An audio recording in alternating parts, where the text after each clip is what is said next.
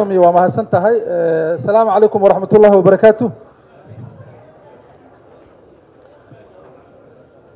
maanta waxaan halkan u joognaa anigoo wakiil ka ah guddiga dhaqaalaha ganacsiga warshadaha iyo maalgashiga ee baarlamaanka ama golaha shacabka baarlamaanka Soomaaliyeed sharci muhiim ah oo ku saabsan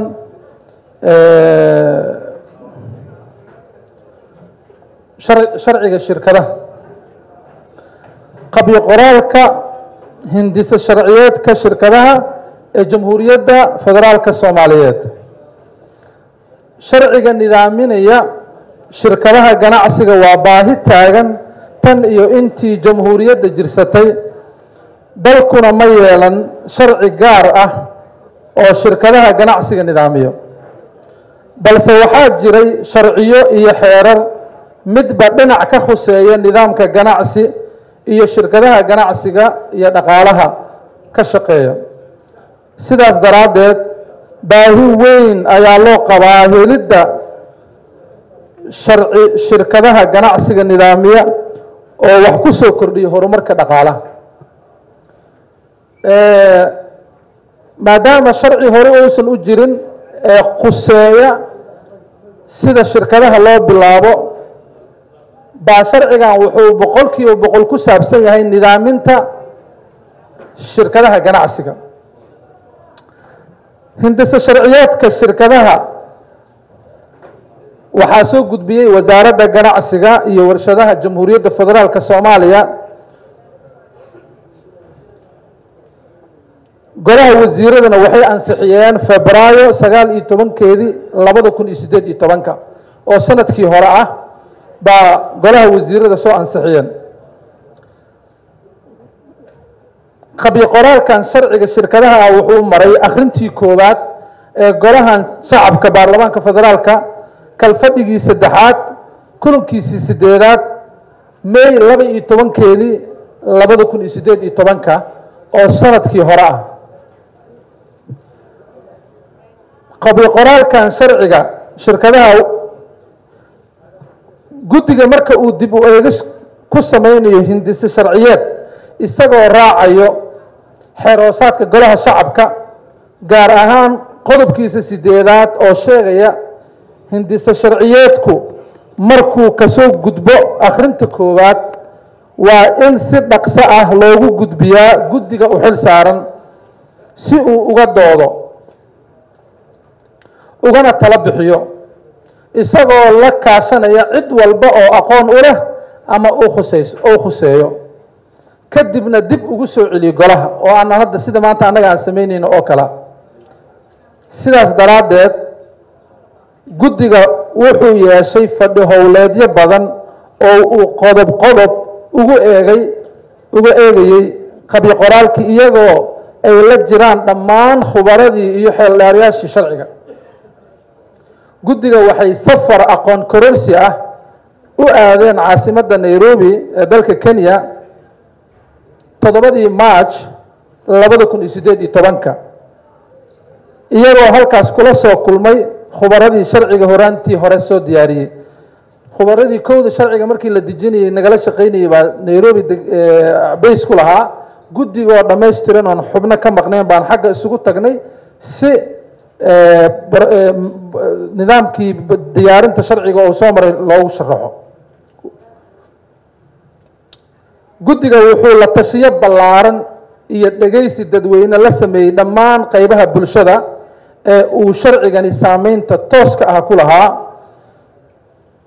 sida rugta ganacsiga oo nagala shaqeysay kulamadaas ganacsatada aan kula kulmaynay ayadoo waliba qaatay 7 maalmood oo ayaga iyo khubaradooda ayagana tala bixin wixii ah aynu ka faa'iidnay oo wax badan oo waxtarkoodii iyo taladoodii kamid ahna ay maashi ku soo darnay inta uu guddiga ku guda jiray ka shaqeynta hindisa sharciyeedkan shirkadaha oo qabyo qoraalka ah si uu u dhameystirmo akhrinta labaad una sii gudubna akhrinta saddexaad oo ah habraaca golaha shacabka laga rabo guddiga oo kaashanaya sharci yaqaano iyo khubaro ku xeel dheer arrimaha sharciga waxaa guddiga u caddaatay in qabyo qoraalka sharcigan shirkadaha leeyahay dhaliilo iyo saluug ku saabsan in aysan fadhin erey bixinta xagga sharciga iyo in meelaha qaar sameeyeen tarjumo xarfi ah amaba erayo la turjumay oo aan macno sharciyeed lahayn kuwaasoo wax u dhimay fahamka guud ee qabyo qoraalka sharcigii hore ee halkan laga qaybiyey markii aan kowda hore shaqada ku bilownay macnawiyaadka iyo fahamka sharciga laga qaadanayay ma fadhinin maxaa dhacde dadka turjumay baa turjumaadooda dad ku filan ahayn khubaradii loogu talagalay inay luqad ahaan turjunto culays badana waxaan kala kulannay inaan fahamnoon fadhiisino sharciga qaadantiisii loogu talagalay waxaan marka mushkilaadka aan kala kulannay ay ka mid ahayd inaan shuruucdii xagga legalka iyo xagga sharciyadda iyo xagga luqaddaba inaan mar labaad luqaddii dib habeen ku suubino waxaa sidoo kale qabyo qoraalka ku badnaa faahfaahin aad u badneed taasoo adkaynaysay in la dhaqangeliyo sharciga sidoo kale sharciga faahfaahintiisa aad u tiro badneyd oo mararka qaarkood ka hor imaanaysay in shirkadaha qaabkii loo maamuliyey gudaha usii gelaya detailka amaba faahfaahinta dhammaantood taasoo sababaysay haddii waa la dhaqangelinaa la dhaha inay adkaanayso ugu dambeyntii guddiga wuxuu dib u habeen weyn ku sameeyey nuxurkii luqadda haykalkii iyo farsamo qoraaleedkii hidisa sharciyeedka qabyo qoraalka ah intaas waa horudhicii aan ka sameynay intuu soo maray sharcigan waxaan rabaa qodobada ugu muhiimsan ee aan rabo qodobada buwaagta dhammaantood waa idin qaybinay laakiin 5 ilaa 6 qodob oo muhiim ah inaan taabto si horudhac fiican u noqoto sharcigan shirkadaha ujeedada sharciga ugu muhiimsan waxaa waa wuxuu nidaaminayaa qaabka howlaha shirkadaha ganacsiga ee dalka jamhuuriyadda federaalka soomaaliya b in uu nidaamiyo diiwaangelinta shirkadaha iyo howlahooda maamul ujeedada sharciga uu qorayo waa labadaasa ugu muhiimsan sharcigan wax kasta ma suubinaya ee keliya waxaa loogu daray labadaas bayska ah sidoo kale magaca sharcigan waxaa la dhahaa sharciga waxaa lagu magacaabaa sharciga shirkadaha ganacsiga dalka jamhuuriyadda federaalka soomaaliya fasiraadiisana waxaa loo fasirinayaa si waafaqsan dastuurka jamhuuriyadda federaalka iyo danta guud ee mabaadi'da shuruucda caalamiga ujeedooyinka shirkad ganacsi laga leeyahay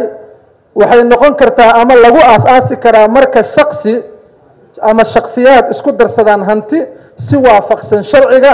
oo lagu magacaabo saamiley kuna howlan ganacsi faa'iido doon ah si waafaqsan shuruucda dalka waxna u dhimaynin asluubta iyo anshaxa suuban ee bulshada ay leedahay qofka wuxuu ka ganacsanaya waa inaysan asluubta iyo anshaxa wanaagsan iyo ummadda leedahay aysan taabanaynin asagana markaas uu yahay faa'iido doon